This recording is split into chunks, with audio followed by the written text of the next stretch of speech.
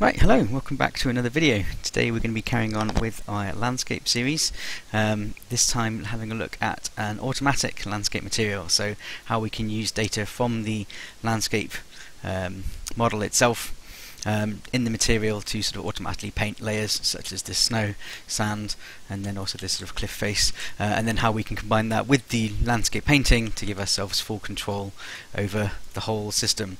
So let's get started. I'm going to start with a new material, auto landscape tutorial. Just assign this on, and there is going to be quite a lot of shader compiling today. Hopefully it's not going to cause too much problem with the codec and encoding. I might just have to keep pausing and restarting the video, which is a little bit tedious, but there we go. Fine, so let's get started with this material though. So first thing I want to talk about is the landscape chords node. So we've used landscape layer chords before. If I just plug it into the base color, I wonder if I can just preview it on here without having to recompile. Not really. Hopefully it won't take too long to recompile. Won't cause too much of an issue. But landscape layer chords, we just apply it to our material. Here it is. All gone completely sort of yellow. There is a little bit, let's just hide the water plane for now, a little bit of data here, and then everything else is gone sort of flat yellow colour. Now what's happening here is Unreal's failing to display numbers that are greater than 1. If we stick into emissive colour rather than base, and then quickly compile that, everything's going to start glowing really bright. So when you're doing tests and debugging, it's a good idea to use emissive rather than base colour, because then you can see when bloom is causing that kind of like, or when the values over 1 are causing this kind of blooming. And if we just chuck a quick frac node in here, this is the fractional component. So what it's going to do is going to discard any of those whole numbers and just keep things repeating 0 to 1, and we'll start to being able to see the tiling of our landscape coordinates across our mesh. So what it's doing here is it's taking a top-down projection. If I go above and look down, you can see it's pretty uniform squares. If we go down, look from a side-on view, here they're getting stretched up. And that's controlled in here in mapping type, so it's set to automatic. That's the same as XY. If I just compile that, you'll see there's no difference. Give it a second.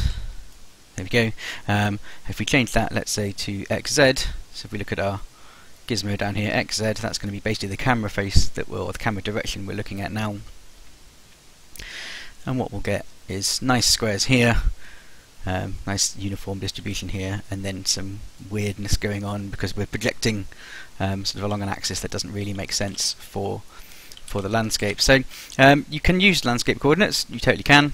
They have some other little nice features in here, so mapping scale, you can multiply and it will scale up or down your UVs.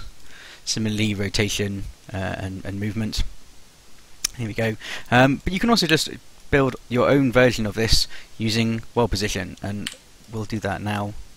So if I replace that with a world position node, what this will do will give us the coordinates of every pixel in the material. So if I just drop in a cube here, every object in Unreal has coordinates. Well, every pixel has coordinates as well. And if I mask out with the component mask the red and green components of my my world position, what we'll find, give it a sec to compile, looks like a total mess. Well, there's a problem. If we zoom right in, we might be able to see what it is. It's taken that UV square and it's mapping it over every single centimeter. Units in Unreal, 1 unit is 1 centimeter. In UV space, 1 unit is 1 whole tile of texture. So it's done what we want. It's done a top-down projection, but it's done it at a very, very small scale. But that's easy enough to fix. We can just divide by a very big number. And if I take this and divide by, let's say, 2048, not 204, we'll get a result that maybe makes a bit more sense. It's probably too big now. But now we can see we're getting the same thing, that top-down projection. So I'm just going to parameterize this, make it nice and easy to edit. Let's say 512 and see what that looks like.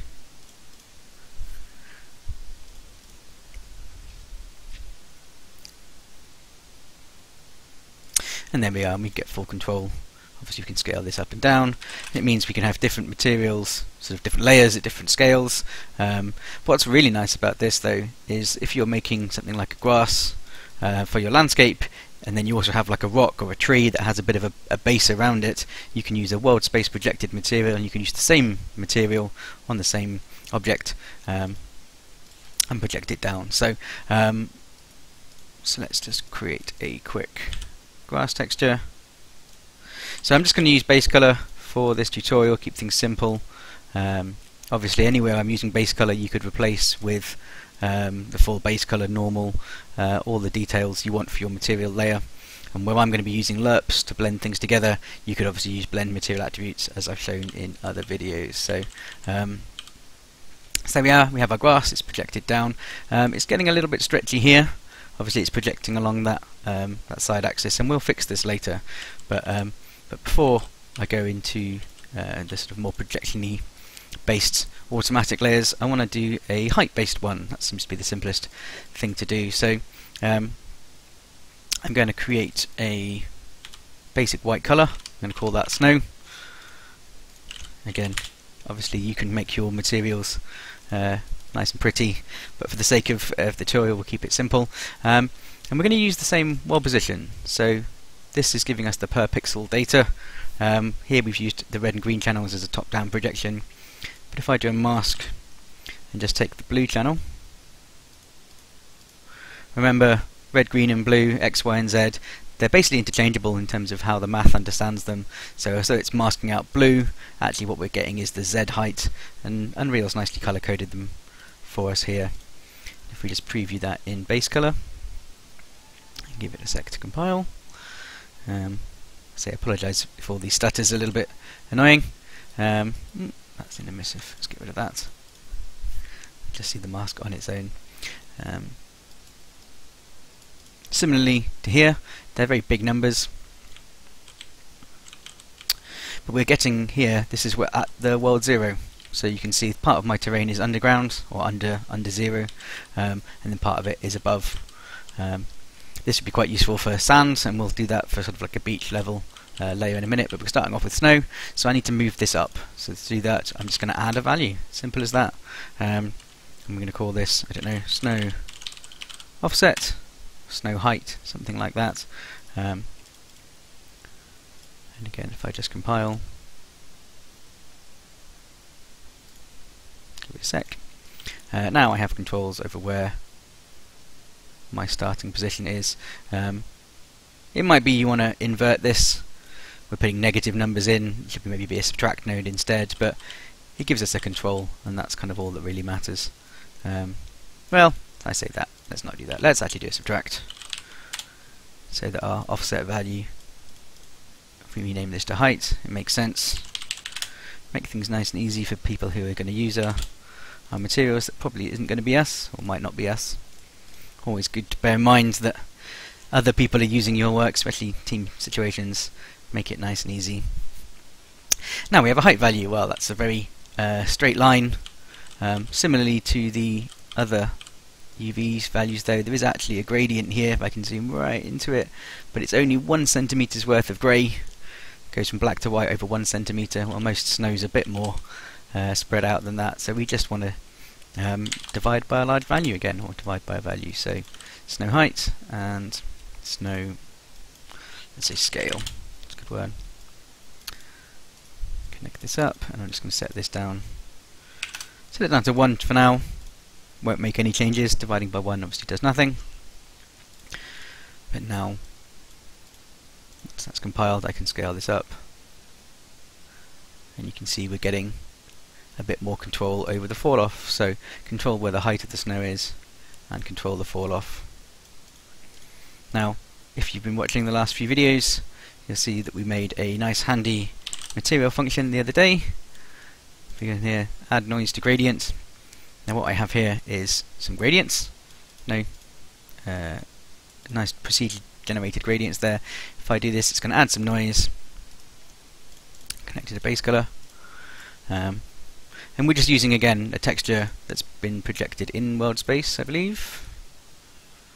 Maybe it's not, maybe it's in UV space, but we're just taking that and adding some noise to an edge, and you can see there's a couple of errors here in our result. Well, firstly, it's quite high resolution. Might want to control that. Well, I've got a control for that in noise tiling, but we're getting this kind of band. Well, what's happening here is these values down here, these are negative, so we just need to do a quick clamp or a quick saturate to get rid of any negative values. And then if we apply this, hopefully we're just going to get white at the top and then black all the way down with a little bit of noise in the middle, and we do, which is great. So again, we control the scale of the noise. Snow noise tiling. And now, because I'm using this is using UV space, well, let's just apply it and then we'll edit it and see real time our results. But this noise is being used in UV space. We might need to make a version of this that works specifically for landscape, that either uses a top-down projection or landscape coordinates. But here, a very small value, 0.01, 0.02. is giving us our noise. And remember, this is just a mask between two materials, so although it might look a bit low res and stretched here, once we've actually applied a texture to these layers, it's going to sort of hide that value. But there we are, we've got something that gives us full control over where our snow height is. And if you're building a big landscape or you're doing a lot of landscaping, you aren't going to want to spend ages painting every single little corner of the world, especially if you're using sort of procedural generation, something like that.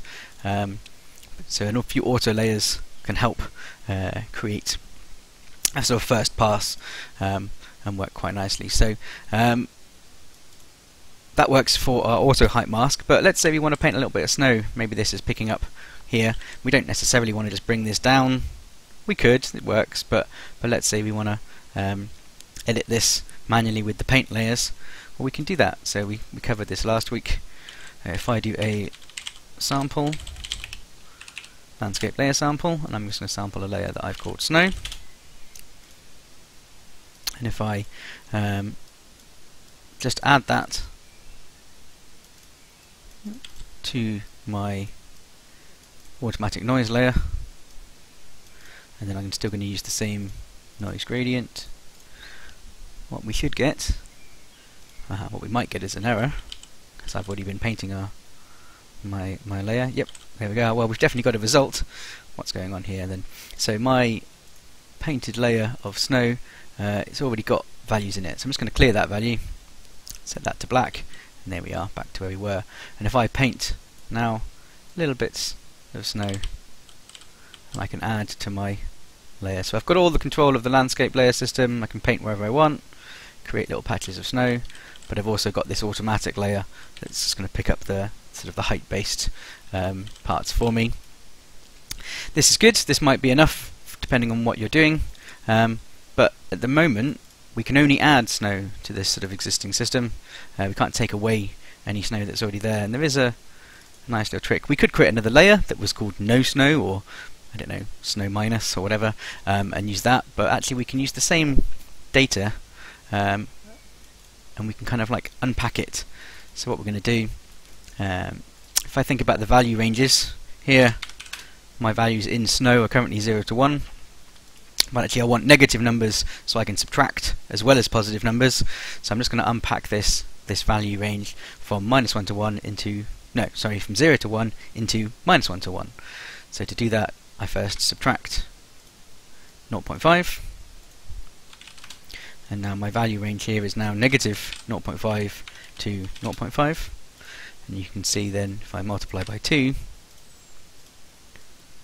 what we're going to get is a range of -1 to 1. That's the wrong way around. 2 goes in there.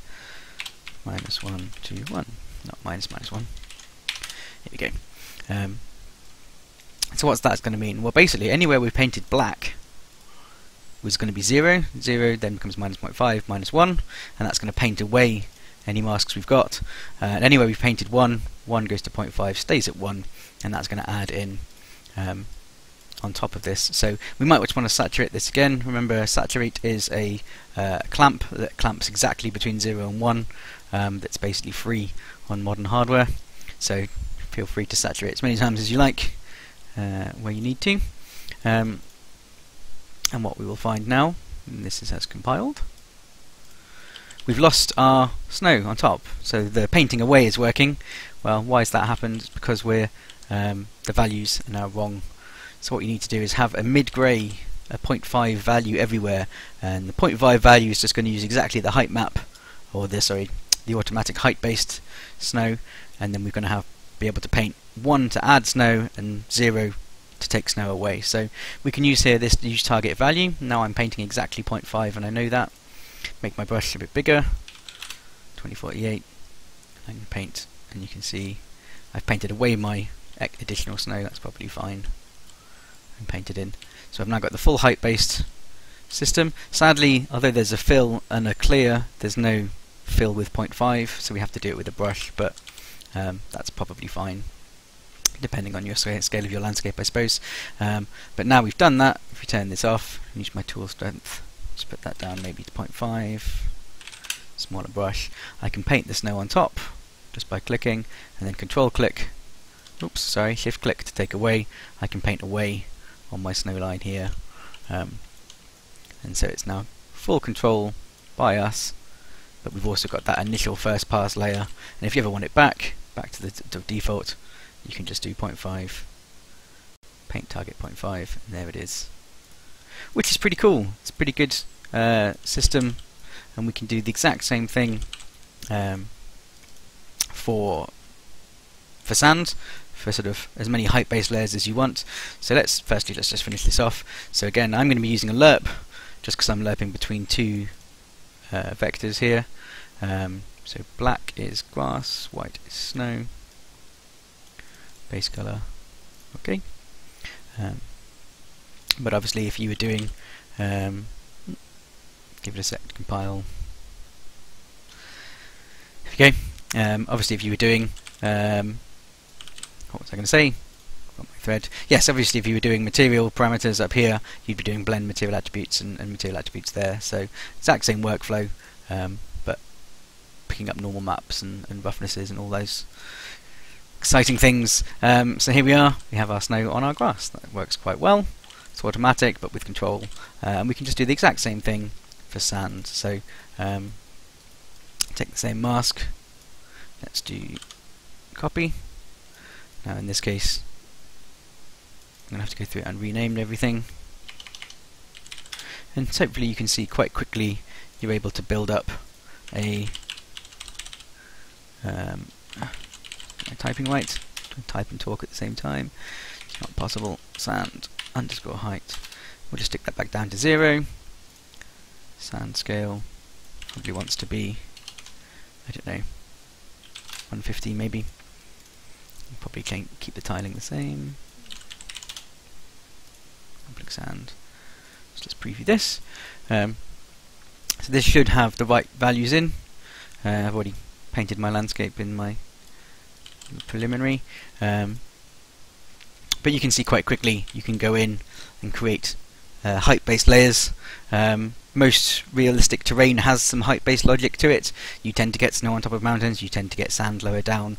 You could create kind of a deep sand or a deep underwater layer, and then a shoreline layer, then maybe a grassland, some hills, some mountains, all that, all based on height. And you do have to sort of think about the logic of which one comes after which, but generally they aren't going to sort of interact. You aren't going to get sand on mountains, snow underwater, that kind of thing. So here we might have one little thing to do. So in this case our mask is saying that black is sand and white is going to be our sort of existing part. Now that's fine, we have the control of that, but if we want to logically have where we paint white to be sand, we might need to just invert our sand sample, so just a 1 minus, and now where you're painting white in the sand layer you're going to get white sand, and when you're painting black you'll remove sand. And you can see over here in this kind of little alcovey bit, I've painted that in and out. So now the sampled layer has been inverted, just so that it makes more sense logically. But realistically, whoever's painting is going to know that they're either painting or not painting the sand, because they'll see the result. So I don't have a sand texture in here, so I'm just going to cheat and use a basic colour. I call this sand, and make it sort of sandy colour. That'll do. Obviously you can take a bit more time over the artistic side of your materials. So here we have our sand mask, and then black is our sand, white is our existing layers. Push that to base colour.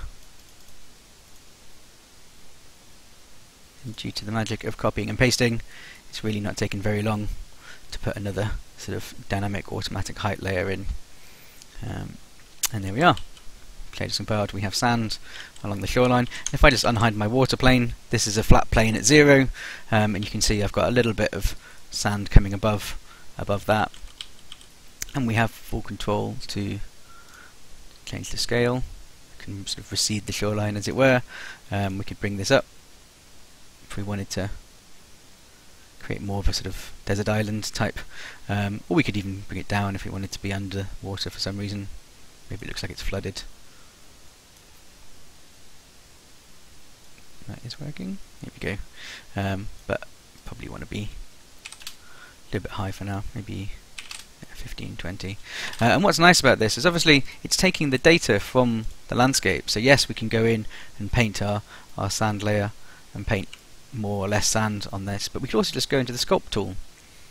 If we go into sculpting and sculpt, if I sculpt the beach up, eventually, once it gets high enough, it's going to turn to automatically have. Let's pick a bit that doesn't have any painting on as well. I can push the beach back by just bringing the terrain down, so it's all automatic.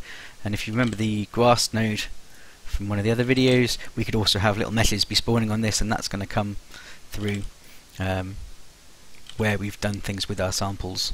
That's a bit more complicated because you aren't actually painting grass here, so there's a bit more setup to that, but it's all doable. So that's height. Height works quite well.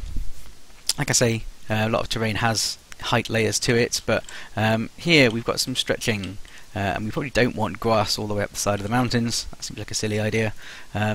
So let's fix that next. So if we open up our material, so here where I've got my grass layer, I'm just going to bring this out and add some more detail to that. So first thing I need to do is create a mask that tells my terrain, tells my material, my texture, to see whether I'm facing upwards. So here I'm doing a world space top-down projection.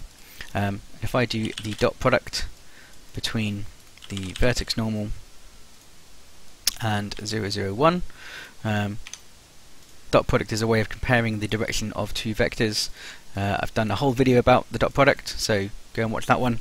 But basically, if I just preview it on here, it will give you white if things are facing the same direction, -1 if they're facing the other direction, and 0 if they're sort of perpendicular to each other. So this now is giving me an up mask where I'm comparing it against the world up direction, 001, again blue, and you can see we're getting a nice mask here. So if I use this, I'm just going to add a contrast, give myself some control, call this up mask contrast, and if I just preview this in base color, have a look at it on my terrain. Again, give it a second to compile. There we are.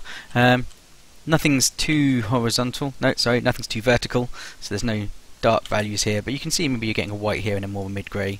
And if I just bump up the contrast to something like 4 or 5, you can see we're getting those real kind of white bits where things are pushing up, and black where the sort of the cliffs are.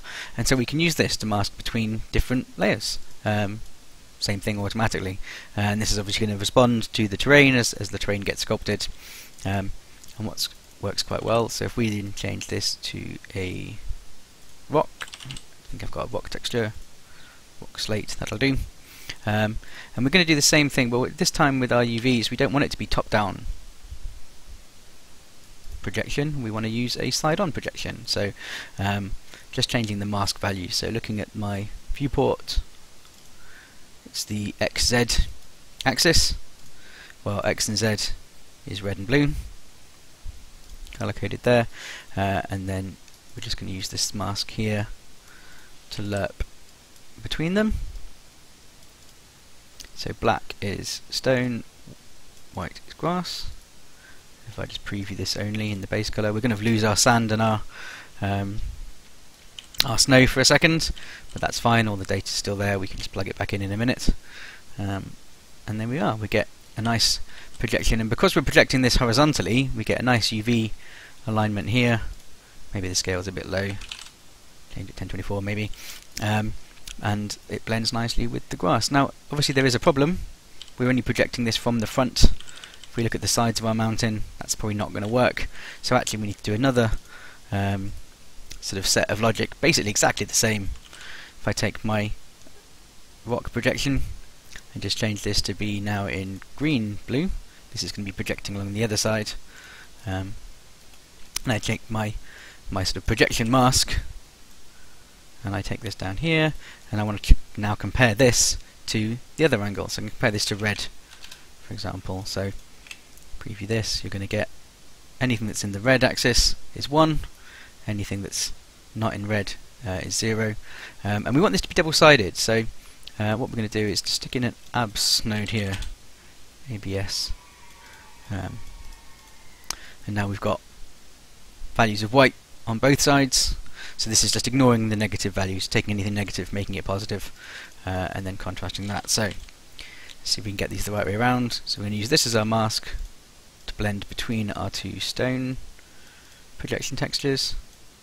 And if you've done this right on the preview, we get a nice texture with no real smearing. It gets a little bit blurred maybe in the 45-degree angles because we're sort of blending two projections together, but that can't really be helped.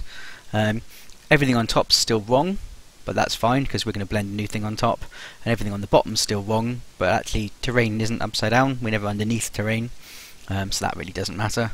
And then if we plug this into our grass blender, we get grass on top, rock all the way around, nice smooth projections everywhere, and then we can take that value, plug that into this lerp here, and this is where we add the snow, and this is where we add the sand. So final thing, might just stick a few comments on this.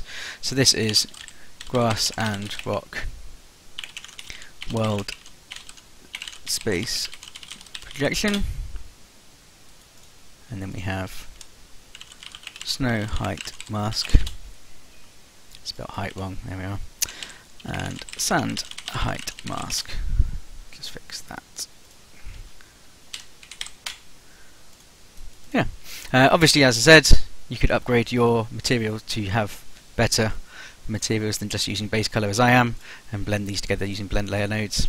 And similarly, if you wanted to have more control here, you could take the same premise of sampling a rock layer and just use it to affect the masks. So between this value here and between this value here, anything that's being a mask that's going into an alpha of a blend, we could add a layer to it. So I'll just compile that, give it a second.